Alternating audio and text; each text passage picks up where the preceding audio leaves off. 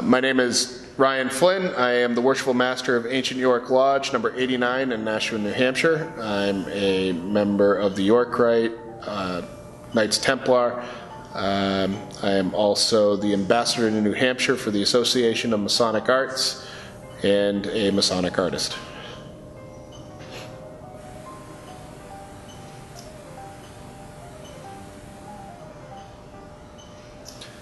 I was artistic ever since I could remember. I was always someone who doodled with crayons as a kid and came up with drawings and little knickknacks.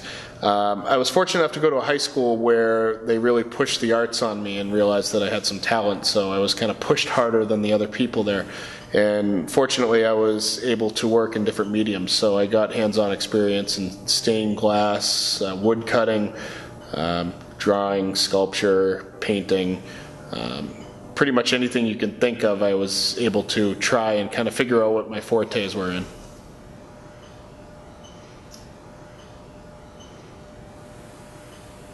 Yes, in November of 2012, I was put on the spot in a way where I could produce my own Masonic art for the first time. The Nashua New Hampshire Masonic Temple needed some fake stained glass windows to be designed, and they had reached out to someone who wasn't a Mason to come up with a design, and they were, for lack of a better word, boring and unoriginal. The powers that be and a brother in my lodge got my name in front of the person who was making those decisions, and I was given a month to design these windows, and after the month, I came up with what are now known as my Nashua Masonic windows, and they were instantly popular, and people were commenting on Facebook and sharing it from all over the world, and that's how my Masonic artist career started.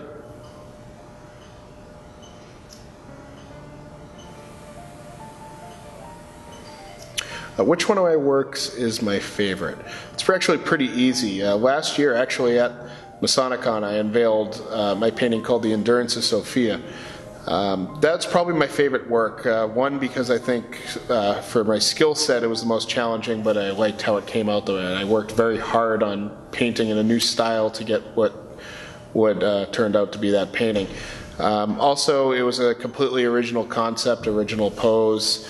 It was right from my head, so the symbolism that was interwoven with the figure and the scenery all became very apparent to anybody who knows a thing or two about esoteric schools of thought.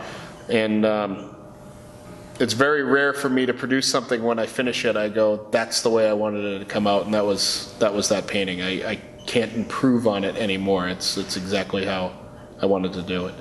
Again, turned out to be one of my more popular ones, people buying prints and stuff like that. So definitely Sophia is my favorite.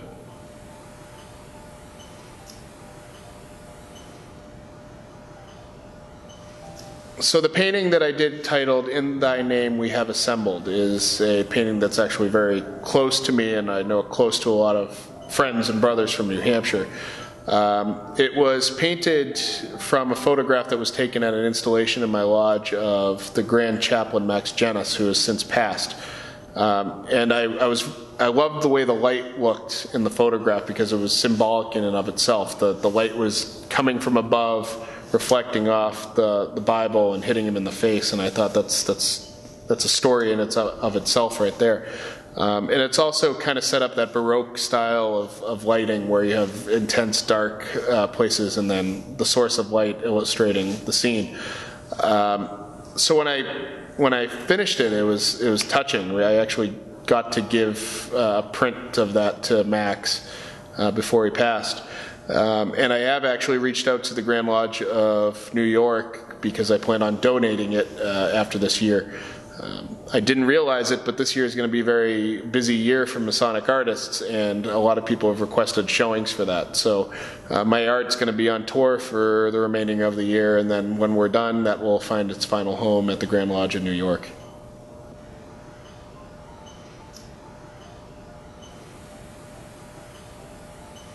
So at Masonicon this year, I will be unveiling my two St. Johns. So I have two 3x2 foot paintings, one of John the Baptist and John the Evangelist, which I haven't shown publicly outside. Well, I've shown it in my lodge, but John the Evangelist hasn't seen the light of day yet. So they actually are spoken for already. I'm donating them to my lodge as a thanks for being elected master.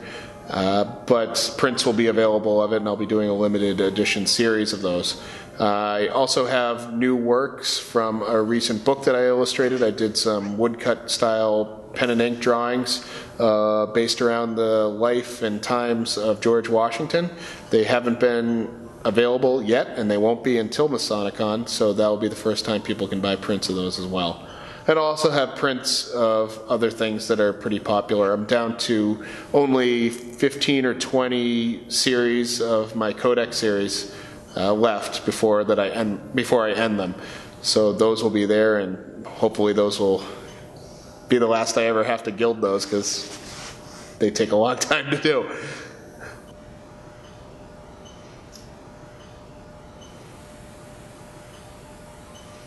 So, Masonic patents. When I was in college studying art history, you had to take history of graphic design, and one of the things that you go over is the illuminated documents of the Middle Ages, which I always found fascinating. And illuminated documents are basically hand-drawn pages that include illustrations and text, not always, but they're all hand-done, and usually they have gold leaf or silver leaf or other metals or jewels worked into them that make them look like they're illuminating from a reflecting light. And I thought, I always wanted to do that. And Masonic patents gave me the opportunity to actually come up with original designs that incorporate this style. So I started doing them, and they became more and more popular.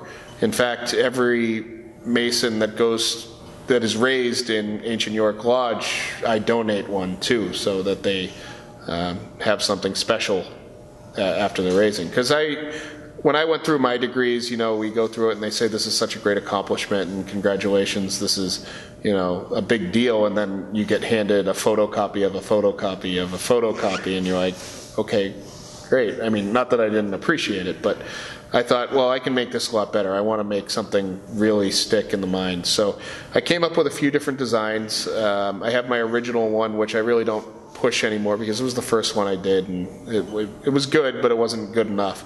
I came up with my Regis patent, which probably my favorite one, because it works. The reason I call it the Regis patent is it works the Regis poem into the border if you look at it very smallly. It's very, very small lettering. And then there's a couple of scenes that come right from our degrees, which I think came out pretty good. I have a Celtic one, which is all Celtic knots and symbols. And finally, I have one called the Ancient York, which is not made, I made it for my lodge, but any lodge can get them. And basically, what sets that apart from the others is most patents say, congratulations, you're a Mason, we acknowledge this. The Ancient York actually charges the person to continue being a Mason and continue down the path that you've started. So instead of us writing the name and giving it to him and signing, he has to sign his own name as a commitment to continue on the path of Masonry, which kind of means a little bit more in my opinion. So they've been very popular, and anybody can order them as long as they're in a lodge that's recognized by my Grand Lodge.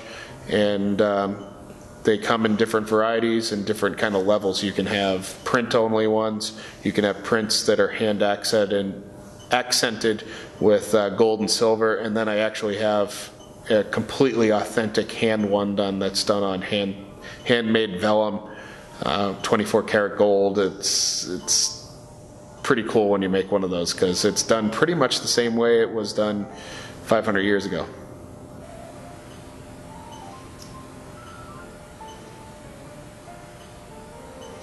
So what's on deck? I'm at an interesting part of my Masonic career, Masonic artist career, I should say. I'm in the East right now, so things are probably going to die down realistically for the next year and a half. But I have a lot of things planned out. I always carry a sketchbook with me, and I come up with ideas. And truth be told, I kind of want to walk away from the patents a little bit because they're very time consuming, and I want to get back into creating actual Masonic art, original works of art. I've been commissioned to do more and more portraits, which I love doing because I think it's an amazing gift for a lodge, for a brother. The idea of giving a lodge a gift in honor of someone as opposed to giving that person a gift is a concept I think means a lot more.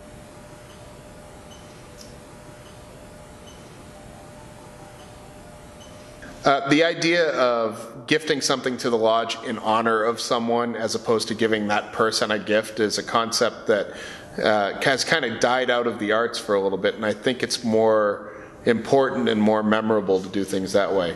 In other words, if you have someone who's, say, been chaplain for 30 years, giving him a certificate saying congratulations on being chaplain for 30 years is one thing. He's going to get the certificate, he's going to love it, he's going to bring it home, he's going to put it on his wall 20, 30 years down the road when he passes away. His wife or widow will put it somewhere and it will be kind of forgotten eventually. It's a sad state of affairs. But if a lodge were to, say, commission a painting of him as chaplain or a rendition of a prayer that he always does and put it in the lodge in his honor, that gift is now not only for that person, it's for the entirety of the lodge, and it can be used as motivation and recognition of that brother's accomplishment. That kind of thought process has been lost, I think, and it needs to come back. And the reason I do Masonic art is to kind of bring back this kind of thought process and this kind of love of the arts which Masonry used to have, but it's since basically passed.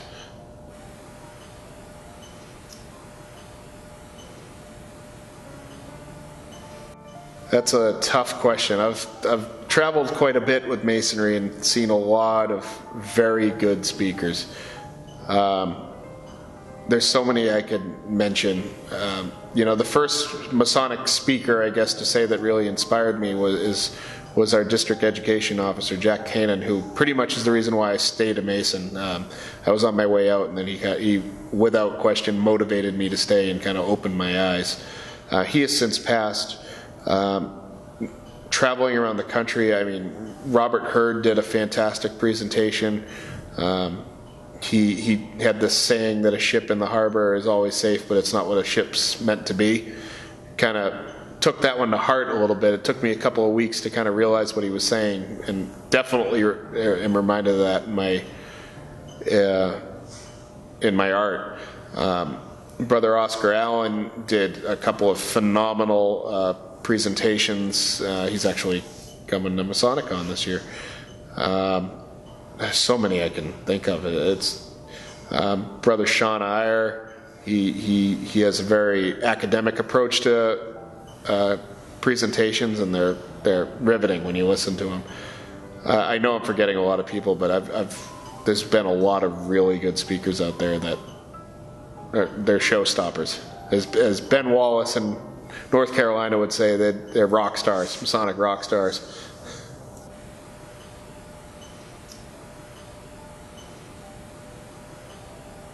Masonic memorabilia, I've actually tried to stay out of it as much as possible. I've collaborated behind the scenes a little bit, and I'd be willing to do that on certain occasions. As you were saying, there's been an influx of Masonic memorabilia and shirts and keychains and anything and everything that you could put a square and compass on. There's certain Masons out there that you can look at and you can see that they're doing it for the right reasons. That there's a love of the craft into their products, and that they're doing it to honor the craft. And then unfortunately there's a lot more brothers are out there who are trying to make a buck. And they produce stuff where the square and compass isn't the Great Lights of Masonry, it's a logo. And I don't like that. And it's very hard to judge the mindset of the people creating it. I think you can usually do it by quality. If it's cheap, it's cheap. But as for me, I've tried to stay away from it as much as possible unless a special situation presents itself. And one of the big reasons I do, and it's also why I'm not a full-time Masonic artist, is if I decided to go full-time, my wife, my kid, future kids rely on that income to live. And if I have to sell, I'm going to make stuff that sells. And sometimes making stuff that sells doesn't really equal making art. And that's what I think I'm here to do. So if I have to put myself in a position where I have to sell $1,000 to pay my rent, and I can do it by selling Masonic underwear, eventually it's going to happen where, and by no fault of their own, you have to pay your bills. And I've tried to keep myself as a part-timer for that very reason, because by doing it part-time and having a day job, I can produce stuff that I want to do and keep it at a level that has the respect of Freemasonry that I want. Now, that being said, like, as we said before, if someone comes up to me and presents a project where I feel that the respect is there and that the outcome is good, by all means, I'm going to help out. I can't wait to jump on it. But for right now, I have the liberty of being very, very selective in those kind of projects.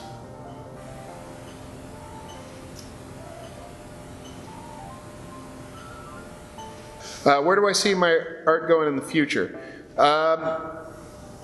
Where do I see it, or where do I want to see it? I have a couple of dreams of what I want to do.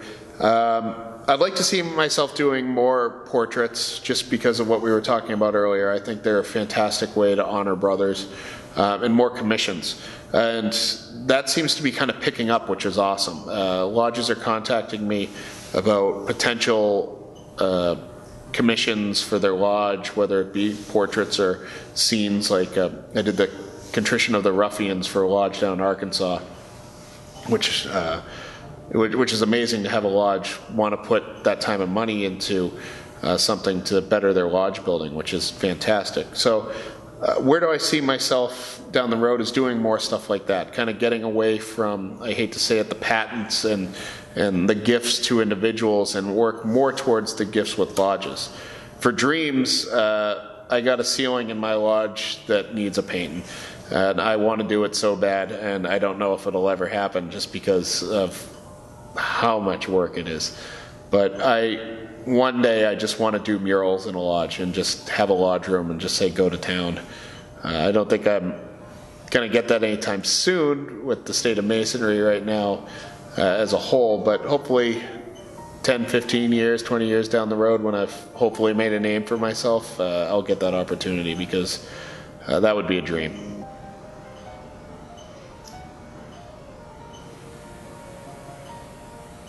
Well, aside from Masonicon, you can find my art at ryanjflynn.com. You have all my contact information there. I have a very active Facebook page. You can see me live paint for once in a while if you're really into watching literal paint dry. And I'm on Twitter and some other stuff too, and LinkedIn. So if you need to find me, I'm out there. It's easy to find. And even if you're not looking for a commission, you're looking for advice or idea pitching, that's what I'm here for. Reach out to me and I'll be happy to help.